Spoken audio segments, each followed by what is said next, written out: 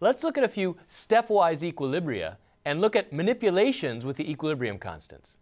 So here I have nickel hydrate, a complex ion, reacting with ammonia to form a nickel ammonia complex ion.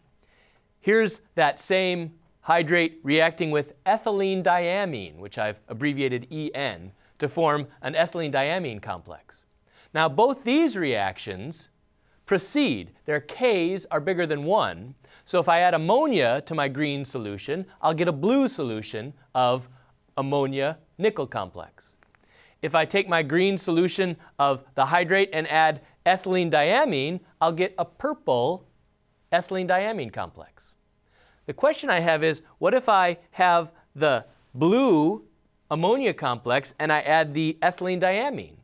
Will I get the ethylene diamine complex, or will this equilibrium favor the ammonia complex?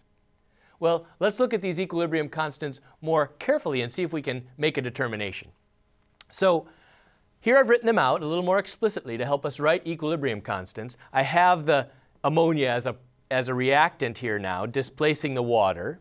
And here the nickel ammonia complex with the ethylene diamine as a reactant, displacing that. This is the K we want to determine. And here's the ethylene diamine displacing the water to form the ethylene diamine complex. So I have a K1 for this reaction, a K2 for this reaction. For this reaction, K3 is actually the product of K1 and K2, because these two reactions are the sum, this reaction is the sum of these two.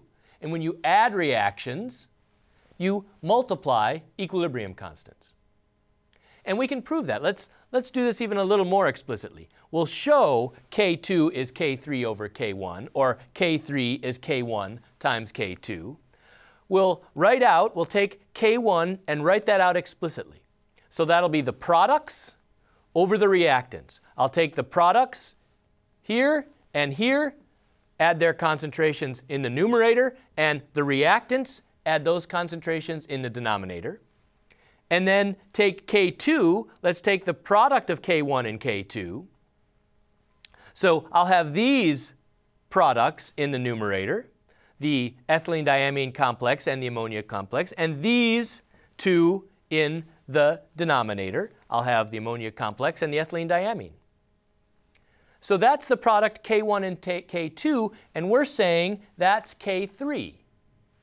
So here's K3. This should look like ethylene diamine nickel complex and water in the numerator, products, over reactants, the nickel hydrate and the ethylene diamine. So let's see if things cancel out here appropriately. We can get rid of the nickel ammonia complex. We can get rid of the ammonia ions. Let's get rid of those. And then group everything together. And yeah, indeed, it looks like what we have here is K1 times K2 is K3. So now we're in a position to say, well, what is the reaction K2? How big is K2? We know it's K3 over K1. I can just do the math here. So if K3 is larger than K1, then K2 will be bigger than 1, and I'll go towards the ethylene diamine.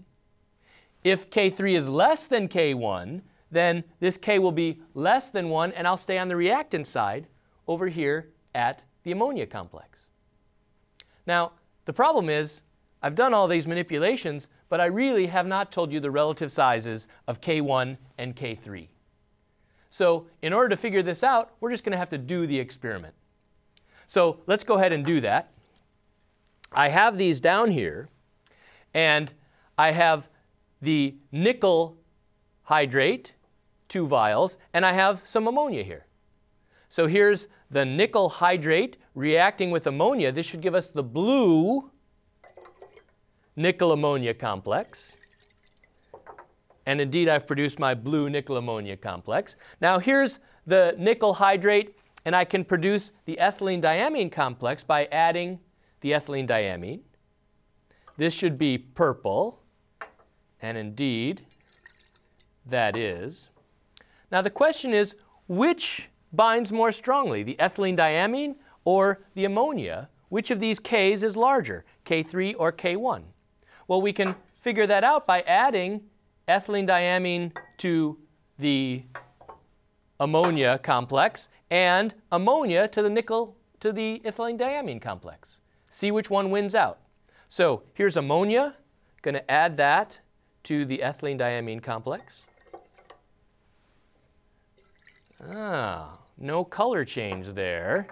So that would say it looks like the ethylene diamine is the stronger binder. It looks like this K is going to be bigger than 1. It favors the ethylene diamine. Let's prove that. Here is the exact reaction. The nickel ammonia complex in blue, adding the ethylene diamine. We expect it now to form the purple ethylene diamine complex. And indeed, that's what we see. So what we found here is we can't tell the color unless we do the experiment.